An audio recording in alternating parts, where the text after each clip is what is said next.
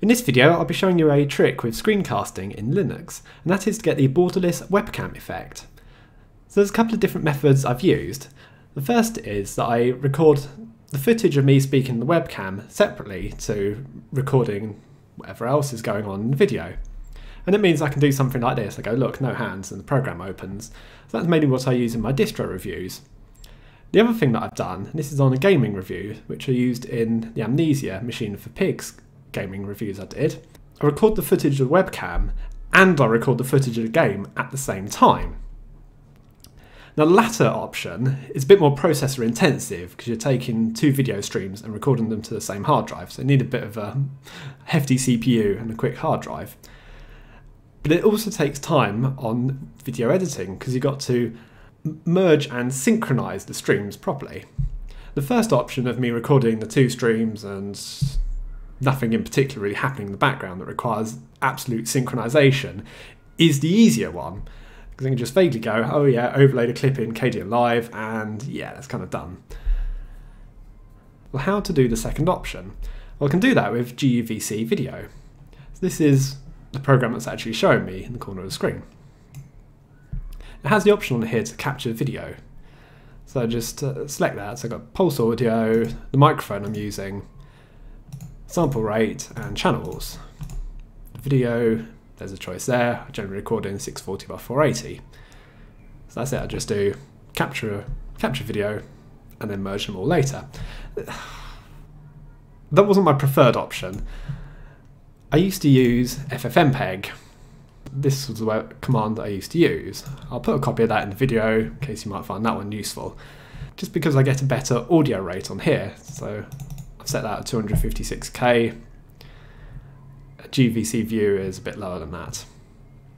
But yeah, the difficulty now is that FFmpeg is not included in Ubuntu 14.04 and libav just does not do the job. It is not a replacement. Don't know why they ever did that, it's really annoying. But let's show you the trick on merging the tracks together in Kdenlive. So here's one I prepared earlier. So I've got a clip of me doing just a talk at the beginning, and then I've got a clip of the main distro review. So at the beginning of the video, I have a composite effect. So to get the composite effect, what you do is you select a video clip, and you go right click, add transition, and then select composite. Now composite is quite a powerful effect.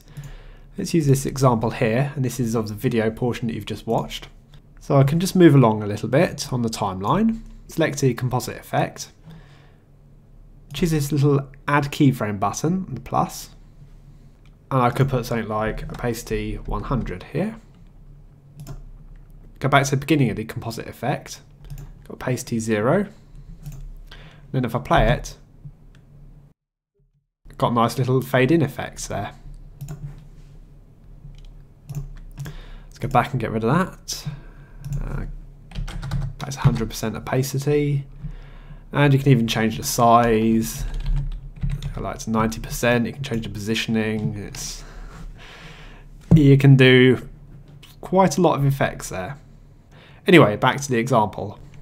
So I cropped down the image to where I wanted it, because you see that's what it. Because that's what it would look like. So I cropped it down, take away the border of GUVCView.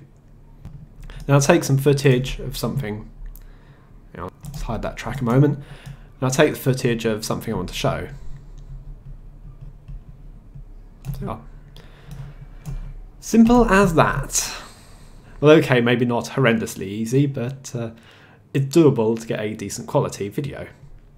Where I've actually trying to synchronize the two clips up, sometimes I just try and go clap and make a noise, and I can synchronize the audio to that noise there of the clap.